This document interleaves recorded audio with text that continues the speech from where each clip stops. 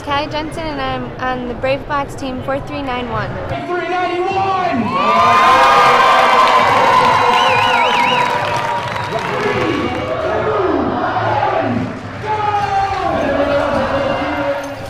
I'm a human player, so I'm on the drive team.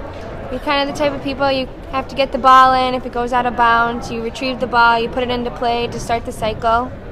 And there's 3 human players on each alliance, so if I was on the red team, there's one here, there's one in that red box over there, and then there's one that has to stay inside the white zone behind the goal.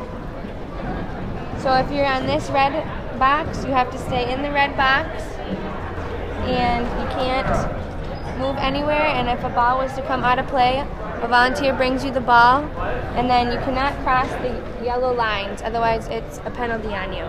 So when you throw the ball in, you have to toss it to your robot. And that's what this side does and that side does, and we wear the red vests. And then if you're in the white boxes over here, you have to put the ball into play that sits on the pedestal behind the goalie zone.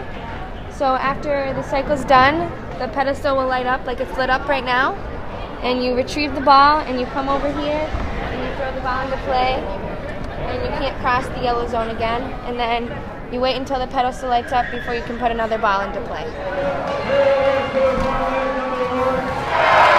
It's kind of weird because it's like the whole arena, there's tons of teams, everybody's cheering, but instead of watching people play, it's like watching a basketball game but with robots instead, so it's very interesting.